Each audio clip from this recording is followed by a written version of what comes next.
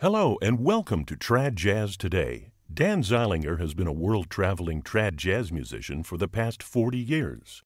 Some of his most memorable performances were on the lawn of the Edinburgh Castle, at the Imperial Palace in Japan, as well as TV shows and commercials around the world.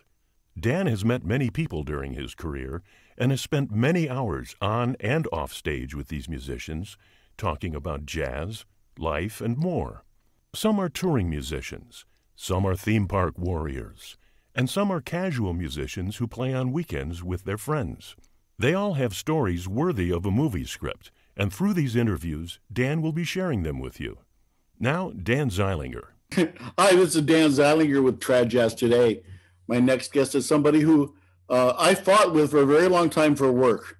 Although I like to think of him as a good friend, I hope he thinks the same of me. And we ended up on a couple of things together at some point in time. But and now he's a band director. I guess you've been at Long Beach Wilson now for what, 16 years or 19 years? This is my 19th year, 2002, and I started teaching in 1999. So not only are we both tuba and bass players, we both dug it out in the trenches with the school system, one way or another. But here he is, sir, Mr. Eric Messerschmidt. Actually, we have a lot of parallels. We do. We were both playing a lot at Dixieland, especially like in the 80s, 90s. And I'll bet your kids call you Mr. M. I am Mr. M. See, actually, my very first principal said, "You're Mr. M." Because nobody wants to say Zeilinger or Messerschmidt. No, it's Mr. M. It's us German guys that are screwing it up for everybody. I had talked to you probably remember, if I can remember, Dan Marcus. Yeah, Dan Marcus, a tuba player from the Pacific Northwest. He had a theory that all of us tuba players came from one boat from Germany. Well, back in the day, all your instruments were German too. I mean, Miraphone. I mean, I grew up in the Valley, and the Miraphone factory had an outlet in San Fernando. I remember picking out my first tuba, going to like this sea of tubas. It was awesome, of Miraphone tubas. Yeah, I can imagine. I never had that chance, but that sound. But I did play a Miraphone for a very long time. Yeah.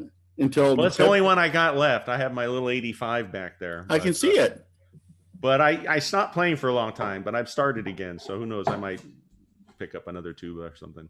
Well, let's go to the beginning. If you've seen my show, you realize that I like to talk people through their musical lives and just find out what was the path that led them to where they are today. Sure. And hope to help them find a path out of it. No, I'm kidding. Path of misadventure. No, just kidding. Well, when you're talking about the miners, that certainly is part of it. That's probably the best shows, right? Yeah, actually. I don't know. Let's see. Who was probably my most interesting interview so far when it comes to misadventures? Oh no, I most of it happened off the air. Anyway. Yeah. I won't risk ruining friendships. You were born in Northridge?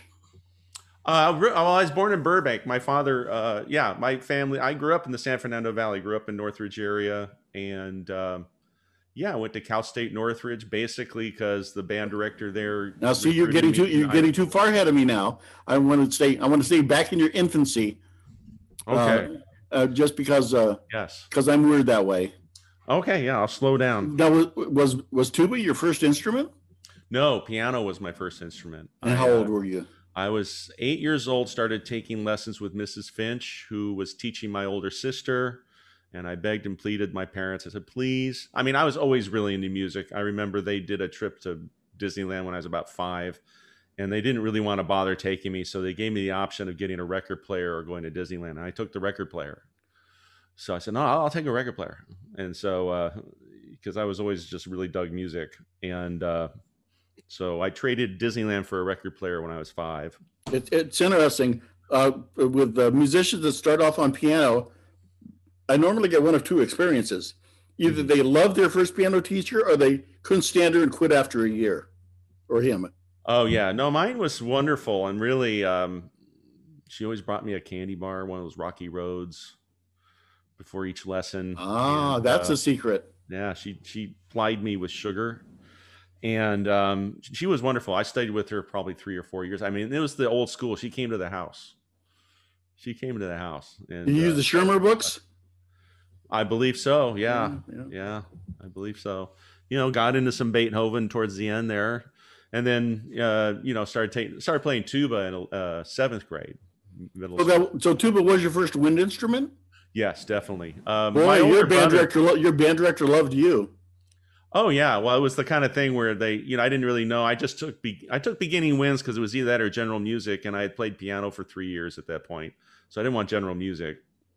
And they just stuck us in a room, and it was the day where they stick the tuba out there and have people blow on it, and I stepped up and blow a pretty good F probably, and they said, "Oh, you want to play tuba?" And my older brother played trombone. And he was in high school. Was playing a high school band on trombone. So I went, yeah, I'm sure. I'll. That makes you very rare to start off as a tuba player. Yeah, that is unusual. As you well know. Yeah. I have to tell you, it's very strange for me to be interviewing another educator, because a lot of the things that I talk about on my show are based around the fact that those kind of things. Yeah. So the next obvious question, it's obvious to me, probably not to you, is what did you think of the new Disney movie? I loved it. Soul, I loved it. I loved the message. It was pretty funny because when I saw the scene with the trombone player, I knew immediately it was Andy Martin. I was like, that's Andy Martin. Like in 2 notes. But I like the fact that in that scene, I was reading that I guess they shot a video of him and animated to him playing what he played. So that's why the facial. But that movie, general picture of that movie, I thought was awesome. Great message. Okay. I was surprised that they didn't lay heavier onto the teaching as his true calling. I thought that was going to end up being the message. Yeah, and that's funny because some teachers did not take that away from that movie. I mean, I remember seeing some posts on some teacher threads, and they were a little upset at the portraying teaching in that way. But I really took it away that he came to appreciate the impact he's making on others' lives at the end, teaching. That's what I took away from it. I was just curious to get other people's takes on it, because I sat and watched it with my family, and the opening scene. Well, first of all, if we're going to talk about the movie, when was the last time you heard a junior high band play "Things Ain't What They Used to Be"? Well, I don't hear too many junior highs, although I think I played at the high school not too long ago. But what do junior high band play now? Well, that's the thing. Do they play jazz? Half the time it's, a rock tune written for jazz band. Well, now, do you teach jazz band there at that? I do. Wilson? I teach jazz band, marching band, concert band. Do you actually teach jazz? I sure try to. I'm getting less and less takers. Well, the question is what you just alluded to, kind of. Yeah. Is a lot of educators take the easy way out and teach rock tunes that doesn't involve any jazz feel, any of that that triplet undertone. I haven't really run into that too much. I mean, I'm fortunate teaching in Long Beach because we have pretty strong music programs at most. Really Long Beach Poly, and Long Beach Poly, very well-known jazz program. He's my brother from another mother, Chris Stevens over there, who I played golf with yesterday. Who won? He did. I'm in a rut right now. My swing sucks. I'm totally going, what am I doing wrong? I am definitely everybody's beating me right now, so it's a very humbling thing.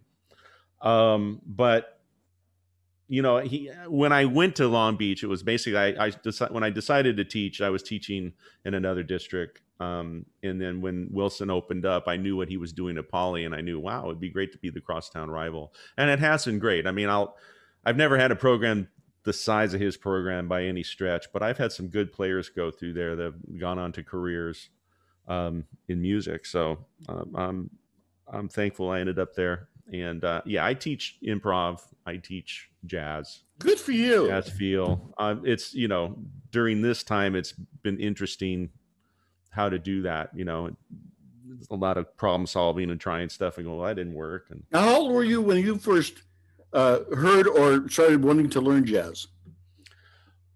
Really, what started me wanting to play jazz was basically, It was later in high school. I started playing tuba in middle school and started playing bass in high school. No, what high school did you go to?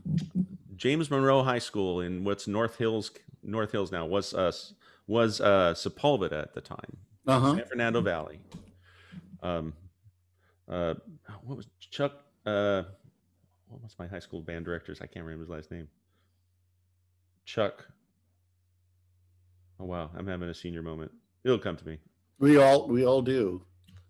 Yeah, he was funny. He was he's a good musician, but I think he was a little bitter about teaching school. I don't think he enjoyed his job a whole lot, but that's okay. But I got, when I was in high school, I got recruited by Morel Fifely over at Cal State Northridge.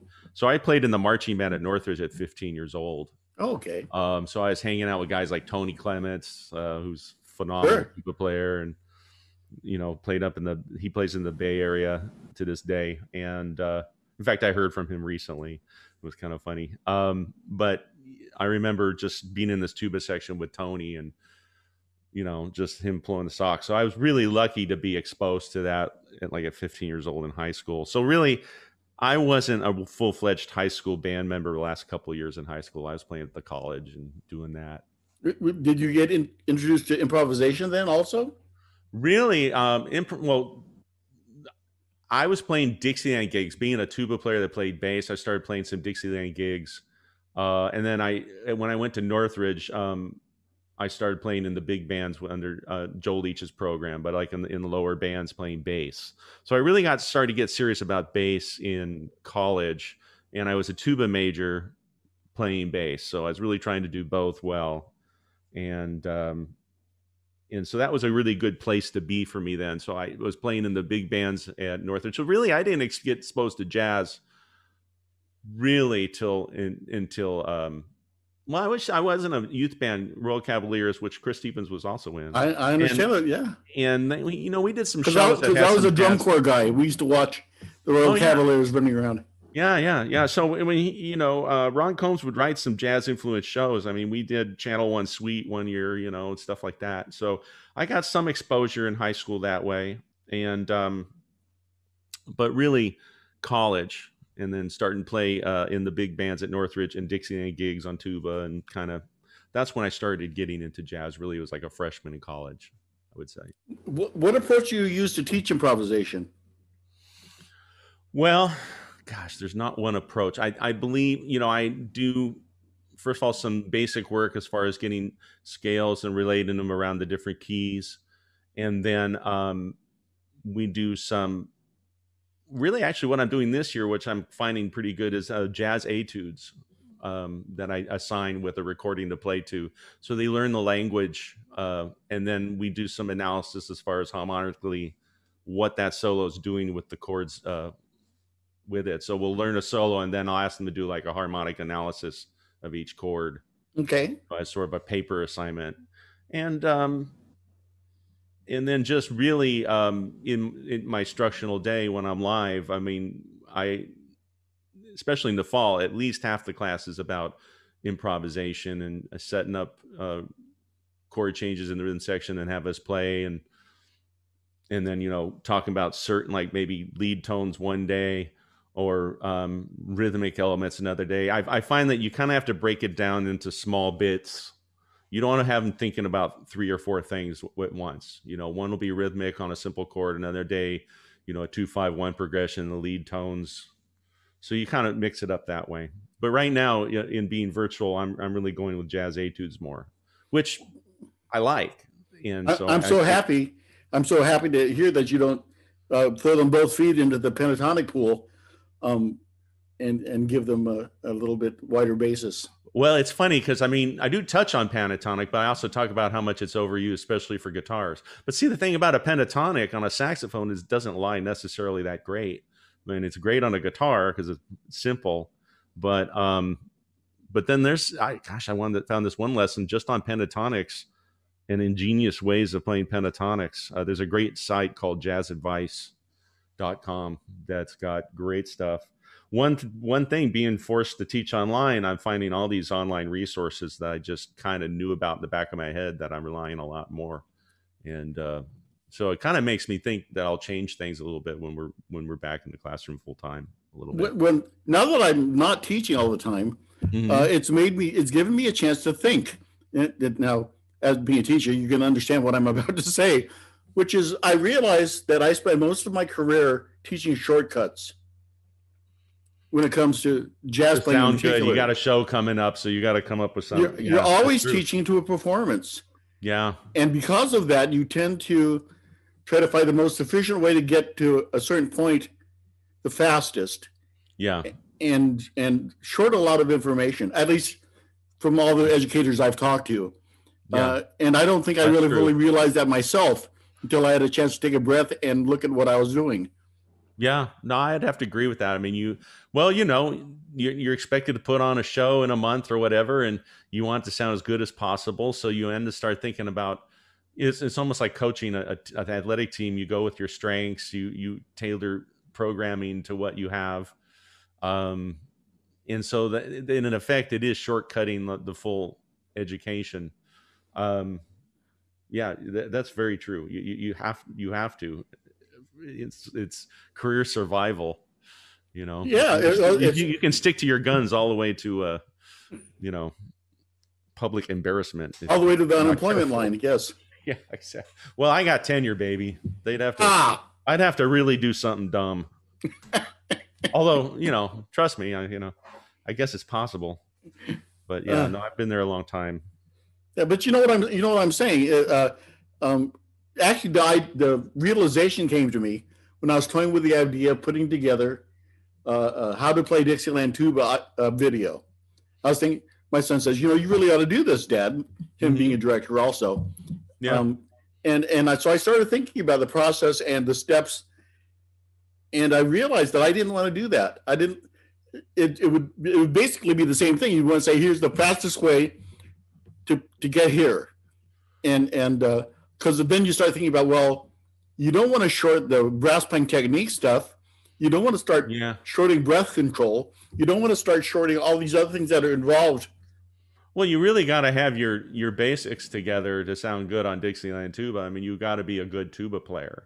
Right. And that's really actually why I kind of stopped playing for a while, because I didn't feel like I had the time to keep my chops up. Well, I didn't. So I didn't play for a while, tuba. I mean, I played bass. I'm sad to hear that. Well, I couldn't find the time to keep my chops up. I can ask, because I'll run, like I saw Brad Roth recently. So you playing tuba? And I said, at the time I said no, but one thing about the lockdown is I've been playing tuba again. It's like I've got. And I went the other direction when I had a chance. I sold my string bass, so Well, that's the thing. See, I had like 5 tubas, and I pared it down to 1.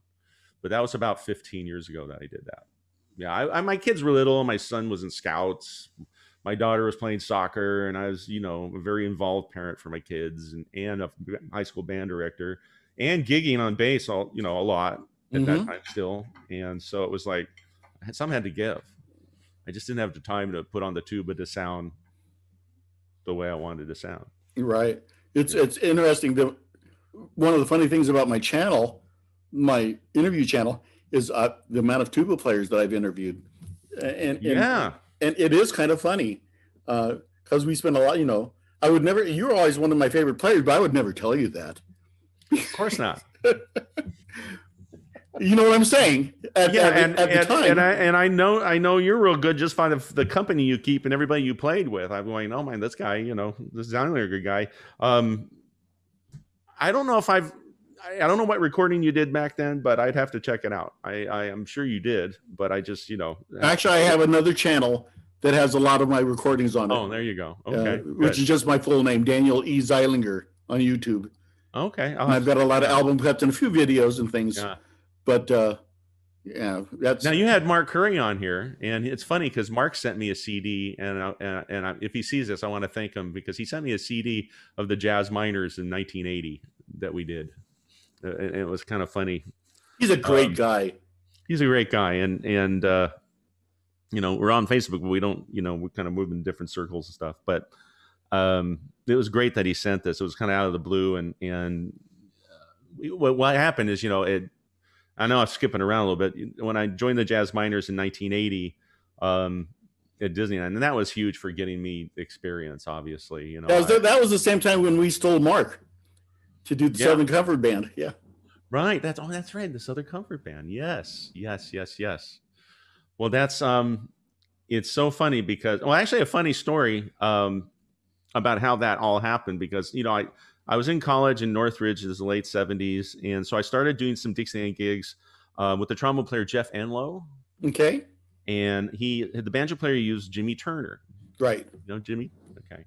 So Jimmy's the one that we were doing a gig, and it was like 1979. He goes, the Jazz Miners are at Disneyland. Their tuba player is going to be leaving. And he said, they got a regular job at Disneyland playing Dixieland. That was John, right? Yeah. John. Yeah. John was, he took off in 1980 and for his, next chapter in his life. And so, but Jimmy's the one that told me about it. So I went down there with my girlfriend and met the band and met Rusty. And that's how I lined up an audition. Was basically, I knew there was an opening before it was posted, basically. Oh, you're that guy. No, I auditioned. No, I'm saying that, Disneyland has a reputation for putting out a cattle call for musicians and already having somebody else in mind. Well, I think they have to. And I would say that back in that time, there wasn't a lot of guys playing tuba and bass and playing them pretty seriously at 19 years old. That's true. I kind of had that market sewn up at that point in time. I think I was very lucky because I've been playing bass about 3 years at that point in the bands at Northridge and kind of, moving up the ranks there and as a tuba major. So I just, it was the right place, right time, really, which is the story of pretty much everybody in the music business, right? But what a great gift being at Disneyland at that time and with some amazing players. Well, you were there for 16 years? Well, I was there with the Miners till 84, and then I played shows all through the 80s there. And I subbed the Disneyland band. I remember, some of the Disneyland band when guys like Eric Marienthal were in the Disneyland band. I've actually tried to get Eric on the show. Yeah, his first real pro gig was with Al Hurt. A lot of people don't know that. You probably do, but I had contacted him when I very first started this. Mm-hmm. He says, "No, I'm not I can't justify going on that show." And I went, "That's one of the reasons I wanted to have you." Yeah. But obviously,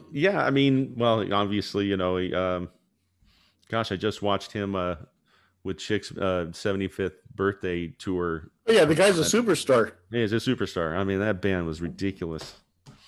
Yeah, I remember seeing Patitucci when he was in college at Long Beach State, and I was a bass player. We went to some jazz festival, and I'm watching the A band at Long Beach State, and it's Patitucci. And I'd been playing bass, string bass, maybe like 2 years at that point. I'm hearing this guy going, "Oh man, I just want to go home." This guy's ridiculous. And he still is. Yeah. Oh yeah. Yeah, amazing. Yeah. I quite often tell people that that we grew up in the eye of the hurricane, in this area. One of the reasons I didn't go on to become a professional lead trumpet player, which is where I started, was just the amount of great lead trumpet players in the area. Oh yeah. And the musicianship right around Southern California is just at a ridiculous level compared to the rest of the country. Oh yeah. I mean, New York and LA, right? Yeah. Those are the hot spots. Orlando's in there somewhere. And Orlando, true. Great players down there. I mean, honestly, later I toured with Johnny Mathis as a bass player and got to hear musicians. I mean, there's great musicians in so many cities. Not all of them, though. That's very true. Once in a while, the way they structure the band there is the rhythm section travels with Johnny, and then we pick up the orchestra wherever you're playing. And there were a few shows that the music director Scott Lavender would be like, "Okay, we better not do this one tonight." Start changing the set, the day of the show, because get to South Dakota and all of a sudden Yeah, exactly. the You get pickings are certain a little slim. well, and the doublers, if the woodwinds on that book, you're crazy. You'll clarinet, sax, oboe. You know, no oboe solo tonight. Yeah, how long were you with Johnny? 10 years. Yeah, 10 good years. gig, huh? Yeah, it was a great gig. Basically, I left basically to teach high school, because once I knew I was teaching high school, but I managed to actually stay on the gig touring and do a couple of years teaching at middle school level. So that was an interesting time. But I was there from 91 to 2001. Wow. Yeah, no, great experience. Was treated very well. And Now, what was the rest of who was in the rest of the rhythm section at that time? well, Gil Rigers was the tour manager, guitarist. I don't believe he plays guitar with them anymore, but he still manages. Scott Lavender was the music director, piano, still is. Joe Lozama has been with him since 1970, still his drummer. And then I was the bass player. And basically that was the core that traveled with them. It was just the rhythm section. Then we would pick up. But I got to play with some great players. Like in New York, we'd have an incredible band. I remember doing one A&E live by request show with the New York band. And that was phenomenal because that was a great experience. And it lives on DVD. So a little memento of my time with Johnny, but I enjoyed it very much. Wonderful. Yeah. Pretty heady stuff. And, people stay with him forever. I mean, they, for good reason, it's a good gig. Yeah. But they didn't have the opportunity to teach high school. Right. or middle school. I mean, who could, there you go. Johnny Mathis, middle school. Johnny Mathis. It really was just my kids were little. And, I know. Yeah, that's why I came off the road. Yeah, I was doing 40 airplane flights a year, and your kids started wondering who you are. They wonder who you are. Also the benefits of teaching, as far as pensions and stuff like that, kind of started to speak to me more. Well, I'm not telling you anything, but the reward of having a student come back 20 years later and say, there's something you told me that has really served me well, Mr. M. Yeah, in fact, one of my ex-students, he got to experience my first travails as a high school band director is Matt Gullett, who is a very successful middle school teacher in the Cypress area. And if Matt sees this, I still have this. He gave me when he graduated in 2003, I think it was. Because, I kind of lose my mind once in a while. Oh, so, don't we all? Yeah. That was easy. It still works. And so, yeah, he gave that to me as a parting gift when he graduated. And I'm glad I got the years down under my belt now. I kind of know what to worry about and what to let go. Yeah, I actually have several shelves in my office that are filled with nothing but memorabilia from band students and parents. And it's a reward that I would never give up for anything else. That feeling of helping somebody else love music. Yeah, exactly. And again, I heard it from a student, Jacob, he's recording with an artist in Nashville. He moved to Nashville after high school. I don't even think I don't know this. He's just been out a few years, but he did a podcast or did a webcast with an artist that's got a new record, and he's in the band singing and playing bass. I'm like, hey, Jacob. Stuff like that happens all the time, and you just go, that's pretty cool. So what are you doing to get your chops back in shape? Well, long tones, and really my biggest challenge is funny. I think it's just the way my face is built. I have a hard time. If I'm not playing all the time, I have a hard time with my low range. And that was always a battle for me. It's funny. I loved playing high and playing solos, but you got to have a low range, especially, playing if you're doing any symphony stuff or recording dates. Not that I'm looking to do, I'm just playing for myself right now. Oh, I understand. But the low range. So really just long tones. And then I have some Blazevich sitting here, and then I'll play a jazz etude too, but I'm just kind of trying to play a little bit every day, and it's slowly coming back. It takes a while. As I've gotten older, my basic warm up has changed. I now for me, as soon as I can get my pedal B flat happening, I know I'm ready. I don't even have a pedal B flat right now. I cannot do it. I mean, I've sat and then I can't out of air because I'm like, so I don't know. I'm having a hard time setting the embouchure low enough, and I think it's partly due to the fact that I played trombone for years teaching jazz. I had a little valve trombone, and so I wasn't playing tuba and I was playing trombone, and my embouchure is just way too tight. I just gotta, I also have this.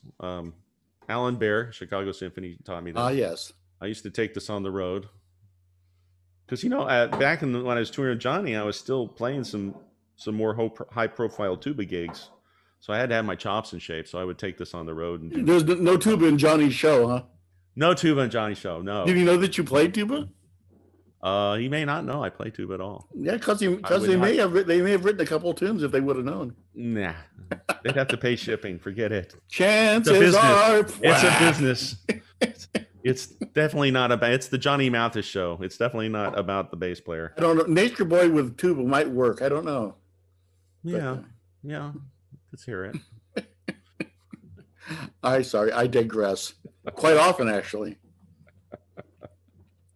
Yeah. So no, it's very well. It's funny because I did a Japanese tour on bass, and they actually let me take my little tuba. They were nice enough to. I had a tuba over there because I was there for 6 months. In what year was that? 91 with Jerome Robbins Broadway. Subbed in the show when it was here in LA, and then did the Japanese tour. That was a fun tour. I have some good videos on that one, but. So they let me take a tuba, so I managed to keep my tuba chops kind of together. It's interesting how popular classic jazz is in Japan. Is it? Pretty much. Yeah. I know that I toured over there when I was playing with Banjo Mania and those guys. Yeah. Originally, and we were doing live television variety shows. Yeah, I saw some of those pictures with Brad and Doug. Yeah, which I thought was crazy. That is crazy. And well, you've done enough international travel that you can turn on the radio almost anywhere in the world and hear American rock. Oh yeah. But how often can you turn on a radio station here and hear Slovakian folk tunes? It's it's really not a bad question. No, it's a very fair question. Yeah, I mean, well, American rock's basically. And jazz, jazz definitely embraced in other countries more than it is here for the most part. I mean, I know jazz musicians that have moved to France. Gary Kaiser. Yeah, and Jared Hagen and Leslie Lewis, over there. So that, In fact, my first interview today was a guy named Elazar, who's actually has a Dixieland band in Jerusalem. Oh, really? And we were talking about that. Interesting fellow. He's actually originally from Pittsburgh and went to high school at Saddleback in Santa Ana. Oh, no way. But now runs the only Dixieland band in his general area in Jerusalem. Wow. What kind of gigs does he do out there? Do they have a concert? Same kind of things we do. He does conventions and parties and supermarket openings. And by the way, if you run across a good fiberglass sousaphone that's for sale, let me know. Right, a good one though, one that plays well. Well, I would say stick to the cons. Yeah, but I know I'm right. Eric, there's some dogs out there. I'm older than you are, sir. And are you? Yeah. Okay. I was born in '54. Oh, you are older than me. Wow, you're a lot older. No, I'm kidding. I'm 60. No, actually by quite a bit. But and up until actually, I still play my my big Naked Lady Con, Silver Con. Do you really? Not standing. Not anymore. As about a year ago, I was standing still. Well, I have one tuba, so I'll play this, and I can stand. I got a snare strap that holds it. Tommy Johnson showed me that trick, by the way. Oh yeah. Yeah, when I was studying with Tommy when I got the gig at Disneyland, and he showed me how to configure a strap for my tuba. I go, oh, thank you, Tommy. And amongst many other things he taught me, um, but yeah. So I'll just play that now. But a fiberglass sousaphone would be nice. My son was one of those kids who got to play in the 2000 Olympics. Oh wow! And I sold my Miraphone to pay for that trip. Both my son and daughter were in that band, and so nice. I miss my Miraphone. Yeah, well, it's kind of funny because actually, I sold my original 185 that I had in the 80s, and then I had an 88, and I had all these other tubas, and then when I decided to downsize, Fred Green helped me out, like finding people who want to buy my tubas, and then he sold me this 85. And the one thing he said is, you can't sell this tuba. He's talk to me first. And Fred, if you're out there, I still have it. Yeah. He's around. My 85. Another thing you can do that I used to do sometimes back then is you can attach a duck call to the 5th valve. And I did a thing for a while where I'd play 1 and 3 tuba notes and then a duck call on 2 and 4. I got that. But now I think I'd pass out if I tried to do that now. I don't think you learned that from Tommy John. No, Tommy Johnson did not teach me that. That was something I figured out on my own. But those that remember me doing that, I have the same tuba, and I found the duck call in the bag. I still have it. That's funny. So who knows? Maybe I'll start working on that. That would be hilarious. You know what? I never played double C. Oh, no. See, I was doing symphony auditions, and I had F tuba. In fact, I really got into soloing on F tuba as the years went on, and kind of, I wish I'd recorded myself more, but I started playing more F tuba than anything, really. I had a big bore F. But no, I was, tuba was my major, and I was fortunate enough. I did some, regular sessions back in the day. One I remember, I'll never forget one back in like early 90s. I showed up and I'm looking, this was a date,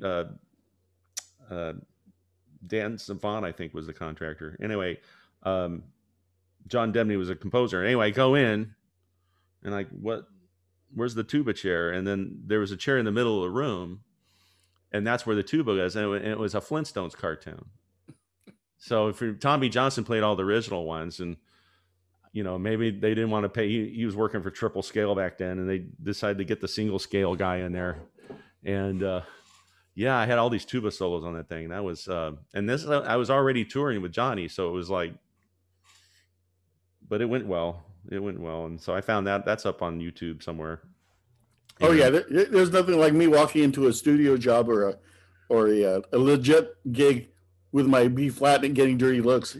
That's yeah. No, I mean, it was my thing. It was bass was the one that I was mostly self-taught. Although I did later take some lessons with Gary Pratt over at Cal State Northridge, and some other classical lessons along the way. But tuba was the one I studied for years with Jim Self, Tommy Johnson. Took from Roger Bobo for a while. He was a very intense cat. So I hear. I don't know the man. Or didn't know the man. Very, very intense. He scared me. But did you learn anything? Oh yeah, I learned a lot. Now I wish I could recreate what I learned now, but I learned a lot, which maybe was part of the problem when I couldn't play as much. It's like I knew what I should be able to do, and I couldn't do it, and I was like, but I finally had to let that go. But yeah, he was phenomenal. I mean, I remember one thing he says, there's 100 different ways you can play a note. So which way are you going to play this? Dan, which way are you going to play this note? We'll see. If it's anything like my golf game, it could go 10 of different places. And that's kind of how the note works right now. I don't know. We'll see what comes out. My dad was a golfer. I never picked it up myself, but he enjoyed it. I'm struggling right now. It's funny because I got new clubs, and I was doing really good and took some lessons, and then I took a little time off and came back, and so now I don't know what's up. It's all here though, It's yes, but they say that about everything. Yeah, that's true. So really, somewhere in me, I do have a pedal B flat. I just haven't figured out how to trick my lips into doing it right now. So once Maybe- you get the pedal, you know you're good. Right. Yeah, I can play pretty much. Well, I'm not doing anything really demanding. I'm doing strictly only Dixieland for the past 15, 20 years now. Yeah, and really, to be honest with you, that's what I look to do. I did one recently, and I had so much fun. I go, But I know if I can play the pedal, I can play anything in the range of the horn that I need to play. right. Yeah. You don't need a double B flat, Although for soloing, it's not bad. And a few things that I don't need to play if you ask the people I play with. But but have you put the duck call on the fifth valve yet? no, that I haven't done. I don't carry a kazoo. Yeah. And I don't shoot fireworks out of my bell. Oh, okay. Well, speaking of fireworks, actually, just showing you how good I am at zooming, I found this video.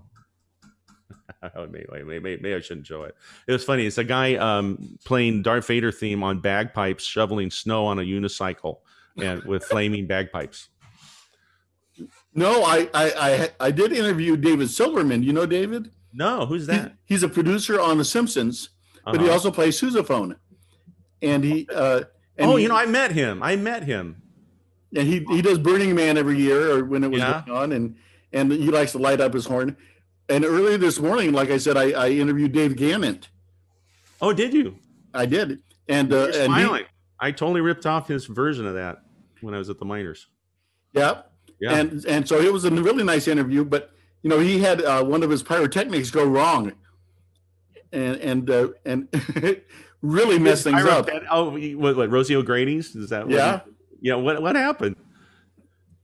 I didn't get into the details of it, but it ended up a black mushroom cloud. It was such a powerful explosion that it blew the horn off of his face and most of the hair. Oh God. So he's on your. I'll have to look that up. I'd like to see that interview. Well, I just interviewed him today. Okay, so when does that come up? Oh, golly. Good day then for you, huh? Probably next month. Today is a big influence because basically the Miners, when I first got in, Rosie O'Grady's band and played me all this stuff, and John Allred ended up joining us later. But I've actually I interviewed both Bill and John Allred. Okay, I can see that one. But I haven't. But the one with the day I recorded John. The typical Zeilinger move. I forgot to press record, and the interview didn't get recorded. Oh no! And it was with him and his dad together. Oh no! But since then, Bill has come back and interviewed one solo. I still haven't gotten John lined up for a solo one. Yeah. But well, it's funny because when you initially reached out to me, I got to apologize for not getting back to you for so long. I kind of forgot about your message, but this was right before we were getting ready to teach again online, and not to get in, but the district time they decided to have us take over a new learning system called Canvas. And so I was knee deep in trying to learn this, figure out how I'm teach marching band online and Canvas all at the same time. I understand. Well, like you said, my son's the producer of this show. Actually, this show was his idea. Yeah. And so he's. Not only is he the band director at Orange Lutheran, he's also the director now of the Impulse Drum and Bugle Corps. Oh, is he? And plus, he's producing this show for me, so he's got his hands full. And if there's anybody who understands, boy, yeah, the Drum and Bugle Corps scene is getting hit so hard by this. God bless him. I hope Yeah, he's now currently the director of Impulse, which was a group that I started actually. Or helped start. I didn't know that. You started Impulse? Yep. Yeah. When I was a kid, I marched with the VK. Oh, yeah. As a trumpet player, actually. Okay, yeah. As a soprano player. So yeah, I'm one of those guys. Yeah. Well, I apologize. Oh. No, the Cavaliers used to do shows. I got acquainted to the whole DCI crowd back then, and my brother was a huge fan. He's about your age, my brother, and was way into DCI, and it just happened with me. I was in the Cavaliers, and when I was 17, I was kind of young. I started college at 17. Yeah. And then I was just starting to study, and so I kind of broke away from that stuff. And well, there were a few years there where the youth band and the local drum corps would have combined shows. That was the era I was in. Yeah, with the Royal Cavaliers, and who were the other bands? Santa Ana Winds. Santa Ana Winds, right? But they were full on field shows. Cavaliers. That would happen. Whittier did field. Whittier Elks, yeah. Okay. Yeah. Yeah. But I remember seeing Kingsman back then, and Yeah, my when buddy Chris, when the Kingsmen were national champions, I was slugging it out with the Velvet Knights. So what can I say? Yeah, but the Velvet Knights always had that kind of a tongue-in-cheek thing about them that was kind of cool. You realize that Gary Wampler was one of those Kingsmen, right? Yeah, yes, I do, because he did that. Didn't he do that? They did a show like in 2007 or something. Right, the alumni. But this was while I was retired from Tuba, and yeah, my buddy's like, "Oh, you got to do this." I go, "Nah." A bunch of guys who don't admit that came out of the Kingsmen. You remember Ed Slauson? Sure. That he was actually the guy who played the timpani solo on Ritual Fire Dance in '72. And Mike Alarcon was a tenor player. Wow. I didn't at that time. Wow. Well, it really is kind of a small world when you think about it. The music world and brass and. Da, da, da, da, da, da. Oh, I'm sorry. No, don't.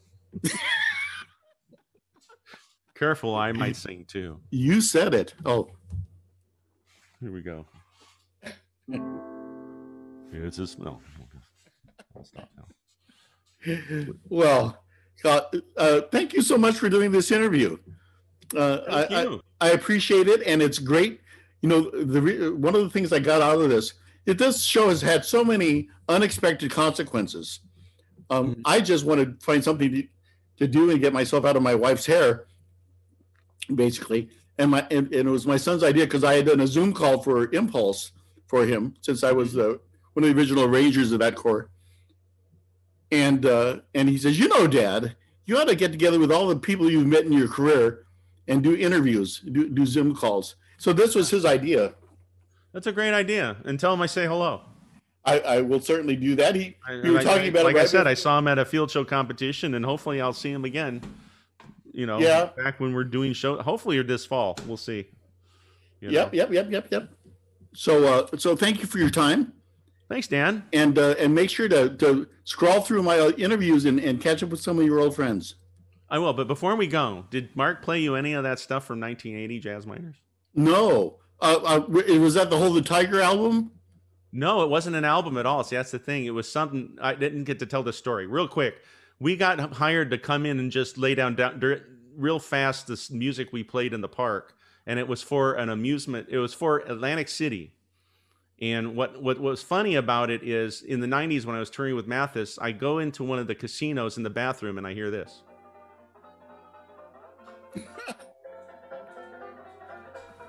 Was that big Disney disc? This was not a record. Okay. This was just literally what it was we literally went in the studio and recorded like an hour's worth of tunes that was for background music at an Atlantic City casino. And I forget the guy who asked us to do it. And we just recorded, public domain stuff that we did in the park. But it's like the snapshot of what we were in 1980. You've got to put that online, Eric. I should. I don't think I'd get in trouble. No. And it's Andy Martin, the year he was in the band. And believe me, talk about schooling. I mean, the dude at 20 years old, you hear him playing, is just so mature in the ideas. And honestly, every time I saw him, I'm going, well, it's not Andy Martin, but I'll give it my best. So it was. And I really, when I got on that band and heard Andy play, because we got on the band at the same time, I was just like, well, you can recognize Brad from a mile away. Right. Exactly. And, but what a fun thing that I'm so glad that Mark did that. Really? Yes, that's to know that people around the world are pissing to it. No, I'm just kidding. Well, that's it. I was literally at a urinal hearing myself. And I went, what the heck? That's the Jazz Minors. And I totally forgot that we did it, because it was 1980 and this was like 1995. And, but yeah, Mark sent me that CD, I think last year. He's a great guy. If you saw the interview, you realize that he had actually stopped playing for a while. And that really upset me when I heard that. And he's back at it. So I'll need to watch it, but he's playing again, right? Yes. Good. I will watch it. Yeah. No, that's great. I actually I just based this show completely on conversations. Mm-hmm. Although I've had a couple of people try and sneak some pictures in, and a couple of people try and stick some recordings in, but I don't want to have to deal with the possibility of copyright infringements. Right. And what I really miss and what I'm enjoying about the show is kind of that musician lounge hang where we'd all just get together and talk and gossip and catch up with each other. Oh, yeah. Aside from the music, you know? Well, yeah. I mean, I think we're all missing that right now. I mean, there's some great posts about what we miss, you know, just this time not being able to gig, and really that camaraderie you get.